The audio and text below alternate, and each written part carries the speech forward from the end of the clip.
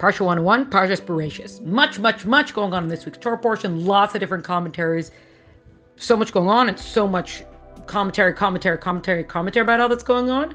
So we'll try to hit some key things, but definitely worth looking into more. So this is the first Torah portion of the Torah, of the 5 books of Moses. This is where the account of creation, the account of humanity begins from here. And the name of the Torah portion, Bereishis, comes from the first verse of the Torah portion. Bereishis bar Elokim es hashamayim v'haaretz. In the beginning of God's creation, God created the heaven and the earth. And it says that God looked into the Torah and he created the world. The Torah is God's wisdom, etc. But part of what it is, that the Torah is the blueprint of creation, that all of creation is contained within the Torah. Not that Torah has become part of the world, but the world is actually a part of Torah. And not just that, but the world itself was created for the fulfillment of Torah. That is the purpose of creation. And in a way, as a general idea, we could see that the Torah starts off with a general history of the earth, a general history of humanity. Not specifically with the Jewish people and not specifically with the commandment either. And part of it is that God intended for all of humanity to be guardians and fulfillers of the Torah. But as we see through the history of humanity, it started off, you have Adam and Eve, Adam and Chava, and as the generations went on, many of the generations rejected this approach. And there was sort of like a role transference that occurred, that because all of humanity was not on board, there was one family held on, and that one family was selected. So from Adam, there were certain descendants who held on, and those descendants would eventually become the Jewish people, the chosen people. And part of what we see here, even for the first verse, that Bereishis bara Elokim es hashamayim v'haaretz, God created the heavens and the earth. It's physical heaven, physical earth, but also the spiritual heaven, spirit and physical earth. So all of physicality and our spirituality, the blessings, existence, all of it comes from God. Interestingly enough, the creation of the earth is actually noted to be on the 25th day of Elul. And they say that, so 6 days later will be Rosh Hashanah. That's when man was created on Rosh Hashanah. That's what it says. And so the world's created now, time itself is created now, and God spoke and the world came into being. God also created language in this time, that God spoke, because it's words that form creation. Specifically, when we speak about what we would call Lashon HaKodesh or biblical Hebrew. This speaks to the nature and the essence of things, which is why that's what language captures. So the Torah portion, next verse goes on that the earth was void, there was darkness over the abyss, the spirit of Hashem hovered over it. God now said, let there be light. Now creation begins. First thing that we have is light, even though nothing has been created yet. There's no people, there's no one to appreciate light. And yet light was created first, because this is the intent of creation. So before embarking on this massive project per se, also for God it's not a massive project, but before embarking now on this project, God stated his goal from the outset, that the intent of this project, the purpose of everything is to bring light into the world. So God sees the light, he says this light is good, and then he separated between the light and the dark. And then there was evening, there was morning, and now we have one day. And this is also part of it. There's evening and then morning, there's darkness and then there is light. This is the way the world works, bringing light into the darkness. And also, that light breaks through the darkness and the chaos. So there is darkness, there's a void, and then there is light, and the light can shine through the darkness. Of course, deep lessons there. Now, the second day of creation, that's day 1 of creation. Day 2 of creation, God separated the waters. So we now have what's called Shamayim, that's the heavens. There is water above. Of course, it's kind of like an atmospheric kind of moisture, not waters, and then the waters below, which would become the oceans. It doesn't specifically say it was good here. All the days of creation says God saw it was good. It does not say the second day of creation, different reasons, and also because the third day kind of wraps up, but the second day began. Also, on the second day of creation, angels were created. Also, it says that Gehenna, purgatory, was created that day also. On the third day, it says that God gathered the waters, and he called them, this is going to be sea, and then he said that the dry land should come up, and this is going to be earth. Because earth is really denser. It's more physical than water, so really the whole world should be covered in water. But God moved the waters aside so that dry earth should come up. And that is now earth. And he said there should sprout forth vegetation, etc. So again, this culminates what the second day began, and that's why the third day of creation, God said it was good twice. It says also that God told the trees that you should have fruit, that are going to be delicious fruits and things like that. Originally, the bark of the tree was supposed to taste like the fruit. And the trees didn't exactly do what they were supposed to be doing. But that was also, it says that Gan Eden, the Garden of Eden, was created on this day. The fourth day, it says that God placed the luminaries in the sky, and these would be signs. They would be for signs and for the festivals, the days and the years, right? That we would use the sun, moon, stars, planets, etc. They're all placed in the sky, but especially the sun and the moon would be there so we could tell time with them. And that they're originally the first day, there was just this light that was just not specifically coming from anywhere. But now that we have these luminaries, the light would be coming from them. And originally the sun and the moon were the same brightness and they served at the same time. The moon complained. It's like, you don't need both of us. So God dimmed the moon. And then he said, okay, now you're going to go in the night sky. And because you're dimmer, the stars will be able to shine out at night. And there's different things, but commentaries say that Messianic times, the moon will return to its original brightness. The fifth day of creation, the creatures of the sea, the fowl, as in the birds, fish, amphibians, all those were created. It says the Leviathan, the Leviathan, the massive fish was created that day. There's supposed to be a male and female because everything God created male and female, but God knew that if you had a male and female Leviathan and they would populate the earth, there'd be nothing left. There'd be nothing left in the ocean except these two massive fish. So the female Leviathan was put away for times of Mashiach.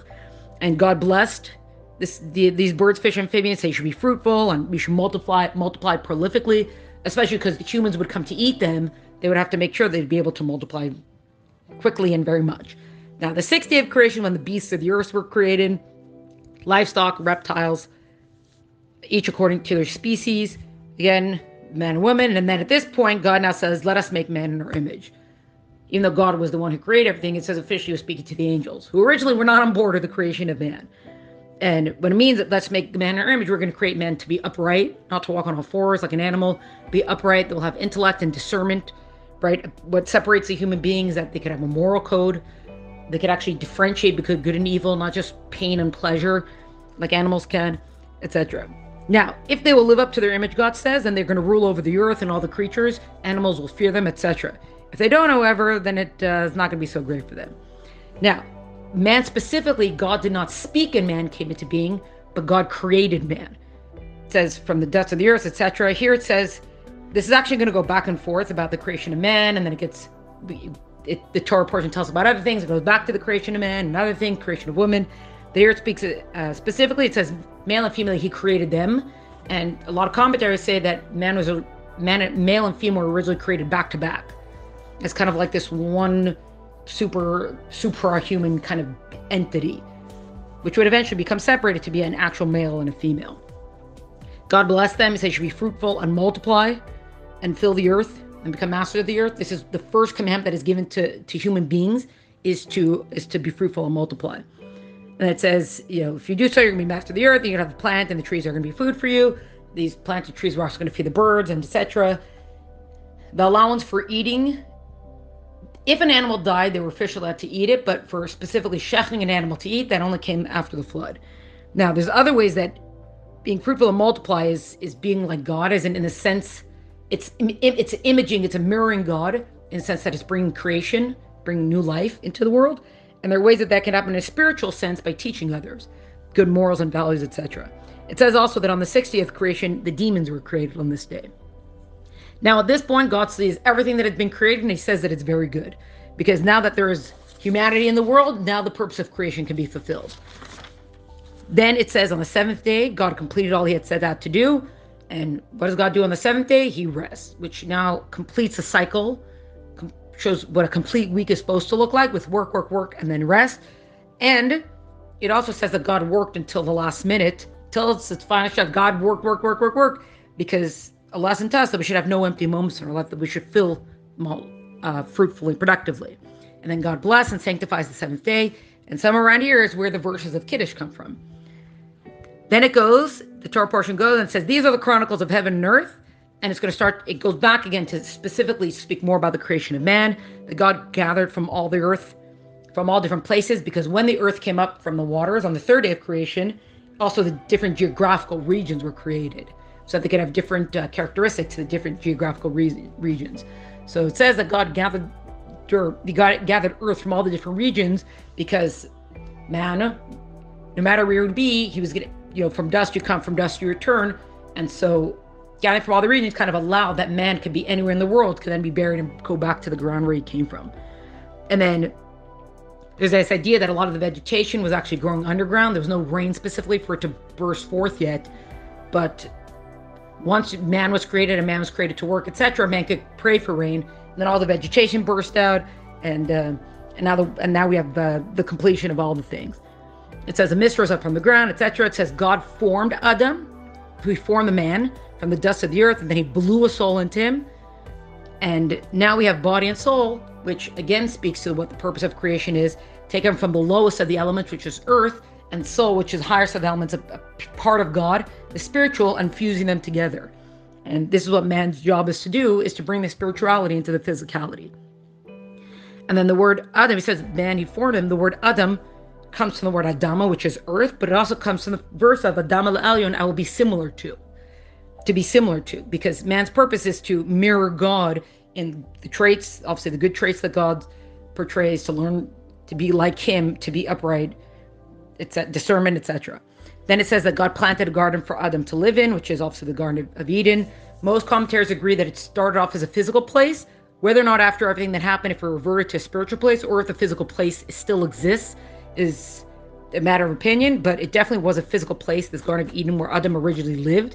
They say it was northeast of the land of Israel, somewhere along the Euphrates River. Wherever that is. Of course, no one today would be able to find it, but God created the garden. He put in the tree of life. He put in the tree of knowledge.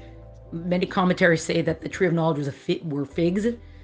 Commentaries also say that the reason why it's never specified what kind of fruits were in the tree of knowledge is because people know today, oh, these are the fruits that cause sin, then everyone would reject that fruit, right? So we don't specifically know, but this is what a lot of there's different commentaries. This one they say, and there had all kinds of fruits that were in the garden, and fruit-bearing trees, and a beautiful place to be.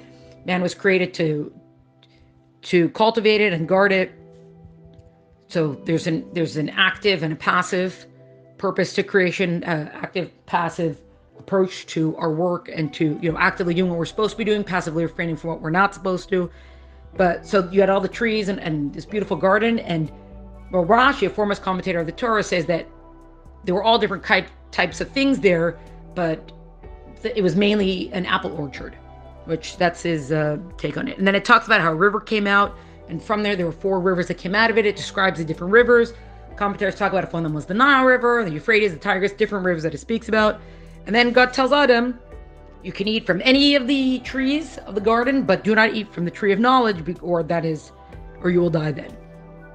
Then it goes through this whole thing, so kind of going back to the creation of man, that it says that God brought all the animals before man, and as a man, as an Adam, and he named them all. So how can you name them all? Well, he has to be able to see what their essence is, what their nature is.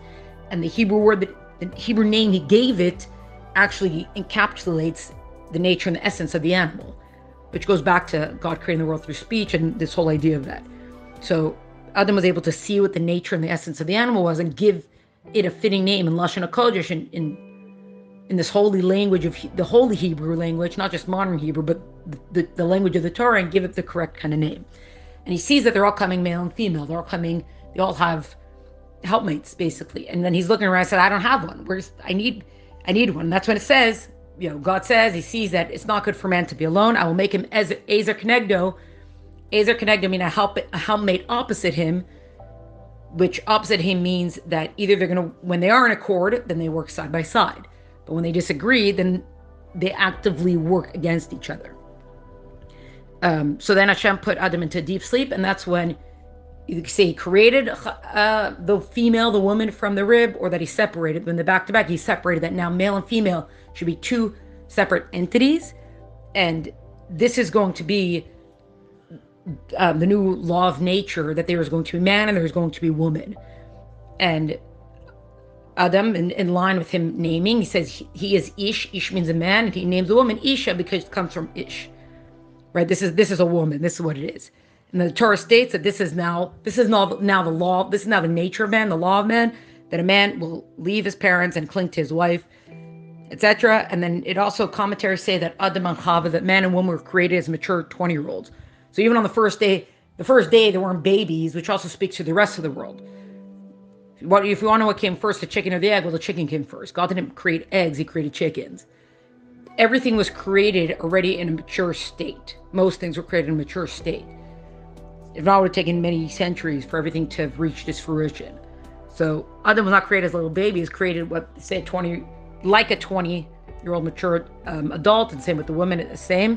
Then it also notes that that man and woman, they were walking around the garden, they were naked, but they felt no shame, because the kind of spiritual level they were at, it was beyond kind of this a sort of kind of consciousness that we have in the material physical world today, which of course changed when everything went down. So now the whole story happens where the serpent, who is the most cunning of all creations, he sees Adam and Chava, and they're doing their thing, and they're hanging out with each other, and they're close to each other, and etc., etc. He wants Chava. He wants the woman for himself. So he's going to try to, what his whole plan was to try to get rid of Adam, and then he would take Chava for himself. But of course, the whole thing backfired. So he comes to Chava and he says, didn't Hashem say that you can't eat from any of the trees? And Chava says, no, we can eat from any of the trees. We're not allowed to touch or eat the tree of knowledge. Which she added that in touch was not what God had said. God said, don't eat from it. So the serpent knows that the serpent pushes her against the tree. And it's like, look, you touched it and you didn't die. So, of course, if you could touch it, you can't die. Then, of course, you can eat from it and you won't die. God knows that if you're going to eat from it, then you're going to become like him. He doesn't want you to be like him. Right? So, he goes on and on and on. And eventually, of course, he convinces her to eat from it. And as soon as she eats from it, she then goes and she convinces Adam to eat from it. And then this is the beginning of the end of everything. Now, all of a sudden, they realize the spiritual state they were in has now been, is now gone. And they are now entering into a lower state, this more physical material reality, a little bit more akin to the world that we live in today. So all of a sudden they realize that they're naked and they are ashamed now of their nakedness.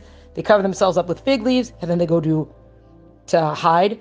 The commentaries say, or like a Chassidic viewpoint, is that it says that Chava saw the tree was good, right? That it was, this is a good tree to eat from. And that started everything, because a lot of people say like, what's the big deal to just look, right? I know I shouldn't be doing this. What's the big deal to look? So because it's a slippery slope. Looking can lead to desire. You create a desire. Desire can lead to action then. And then action could also lead to misleading others, bringing others along for it. So then they try to hide, of course. And Hashem, it says that Hashem's voice is now walking around the garden. Part of commentary of that is that there was now a removal that occurred. God was much more present in the world before the sin occurred. And once the sin occurred, it's like God was one step removed now from the world than what he had been. So they hid, and then God's famous line that God says is, Ayeka, where are you? He's trying to open up a conversation with Adam and Chava, give them a chance to say, we totally messed up and we're so sorry for it, which is not what happened. The Alter Rebbe, the first Chabad Rebbe, teaches that this word of Ayeka is not just an opening to conversation, but it's something for everybody to think about each day of their life. We say, Ayeka, where are you? Where am I in my life? What have I done? How far have I gone? What am I accomplishing? What am I doing? Take an assessment of ourselves.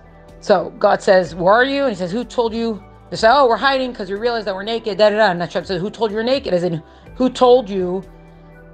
What was this eye-opening thing that you had, right? He's giving them a chance to say what they did wrong. He's saying, how did you, what happened between 1 minute and the next? So Adam says, this woman that you gave me, she tricked me. So instead of accepting, he shifts the blame. He says to Chava, what happened? So the serpent deceived me. So they keep shifting the blame. Yes, on the one hand, they realize they did wrong, but at the same time, they're still shifting the blame. So, which is why God still is dealing with them pretty harshly.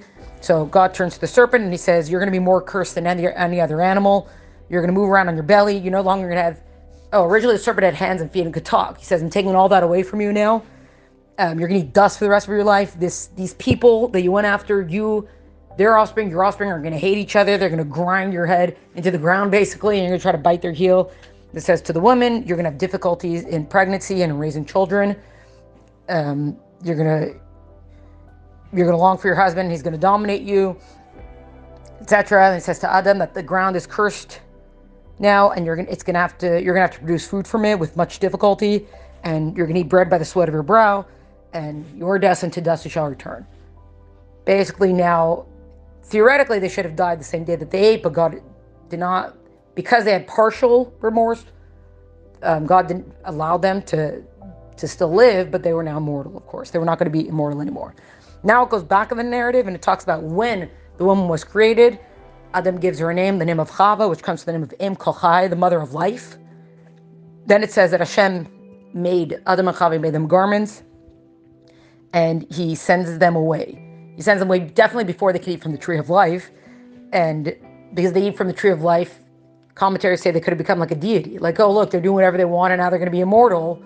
God can't allow that to happen. So he sends them away, he banishes them from the garden, and he places the angel with a revolving sword before it, so no one can now enter the Garden of Eden. Now the story continues with the story of Cain and Abel, who were born before the banishment from the garden, which is part of the whole thing with the difficulty in pregnancy, because originally Chava was pregnant for a short amount of time and delivery birth was very easy. But now, of course, things were going to change, but Cain and Abel were born first. So Cain, who's Cain, becomes a farmer, and he decides he's going to bring sacrifice to God, and he says, I'm going to bring from the best of what I've got, the best of the species, which was going to be flaxseed that he was going to bring, because flax make linen, can make nice clothing, so I'm going to bring it to him. But he was not necessarily particular about the quality of what he brought. He said, I'm bringing the best species, that's fine, but it doesn't matter what I bring for the best species. Abel, his brother, was a shepherd, and he said, I'm going to bring the fattest of my sheep before God. So even though the sheep are not necessarily the best of the species, they're not a bull, whatever, but I'm going to bring the best of what I've got. So it was kind of, is it better to bring a better species, or better to bring the best of what I've got, even if it might be lesser? And of course, the answer was that God turned toward Abel. He turned toward Hevel and his offering, and he rejects Cain's offering. And then Hashem turns to Cain and he says, why are you so upset? If you improve, you're going to be forgiven. He's giving him a chance to come back, bring a new, different kind of offering now. He says, sin crouches at your door, but you can control, you can dominate it, right? Just because you've got this thing going on inside you now, you can rule over it, which is, of course, a lesson. Ralbach said it's not about the temptation or desire, it's about controlling it. And Cain, instead of bringing a new sacrifice, takes a left turn over here, and he says that there are words between Cain and Hevel. Cain and Abel had words, and Cain, he rises up and he kills Hevel. And then sort of a similar thing to what happened with Adam and Chava, that Ayeka, where are you? God, oh, Cain, where'd your brother go? And the famous words, Cain says, am I your brother's keeper? And then God says, what have you done, right? He's giving him now a chance to confess and repent, and he doesn't. Even though he is still ashamed, so there's sort of like the partial thing there, but he didn't totally fess up when he should have. And God says, what have you done? The voice of your brother's blood is crying out to me, and you are now going to be cursed, and you're going to be a perpetual wanderer, right? You're kind of going to become like a nomad, kind of. And Cain says, is my sin too great to bear? If anybody who sees me, they're going to kill me. So now what? There's no come back from any of this, etc.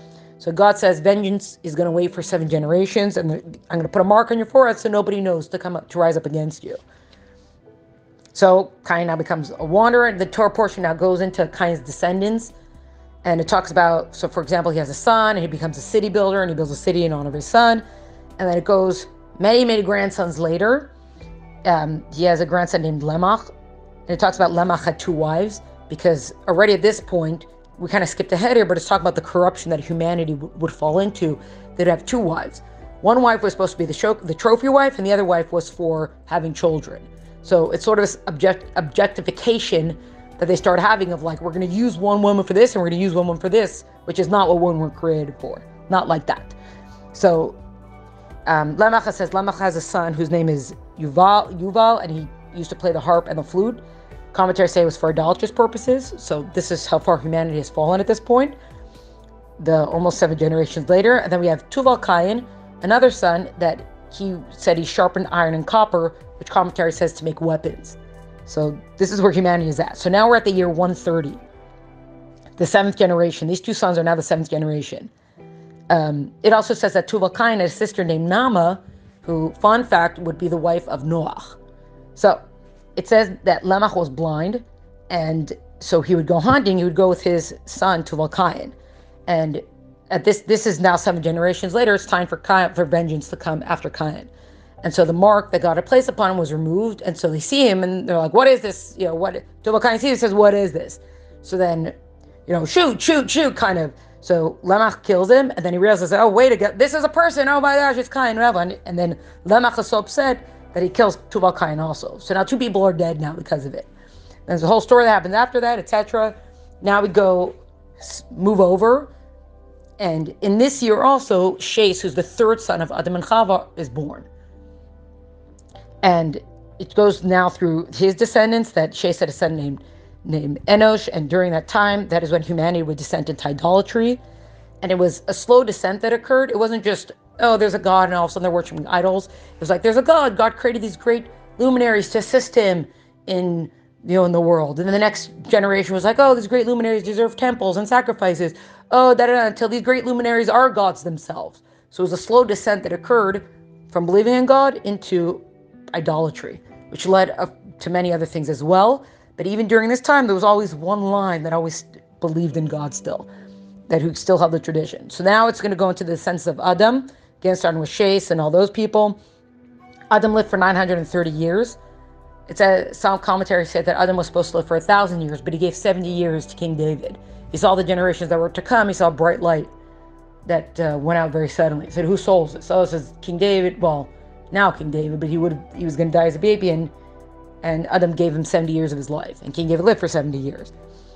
So then it records all the years and all the ages of the descendants, and part of this is because we can trace exactly back to the first day of creation. We don't believe the world was just here, that it just arbitrarily came to being, that it always existed. We can actually pinpoint a day and moment of creation and say, this is when everything started. This is when God created everything. And then it goes on, etc., goes to the generations, and we get to a son named Hanoch, who says Hanoch would walk with the way of God. And he had a son, Methuselah, who lived for 969 years. He was the oldest person to ever live. And now it counts through 10 generations from Adam until Noah. And Noah, the name Noah, when he's born, says this one is going to bring us relief from all of our work. And what it means is that Noah invented the plow, which made farming much easier. And then it says that Noah didn't have children until he was 500.